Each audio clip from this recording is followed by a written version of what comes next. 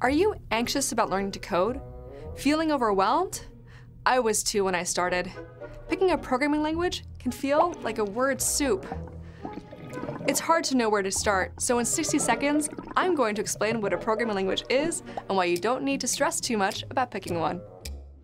A programming language is a specific, human-readable way of telling a computer what to do. For instance, if I said, "Hey computer, count to 5, it wouldn't know what to do. But if I used a programming language to send instructions to a computer, I can get it to do all sorts of things, including counting to 5.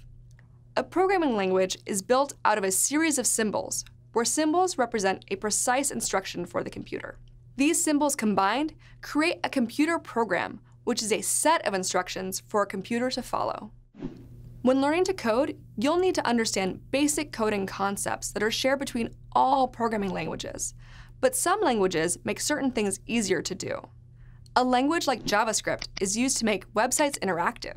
Languages like Python and C++ make it easier to write algorithms and storage systems. So which language should you learn? There's no wrong answer. The most important thing is to learn general programming concepts so you can code in any situation. If you're interested in learning general coding principles, check out Grasshopper, a free mobile app that teaches you to code from scratch. Or consider enrolling in any of Google's developer training classes.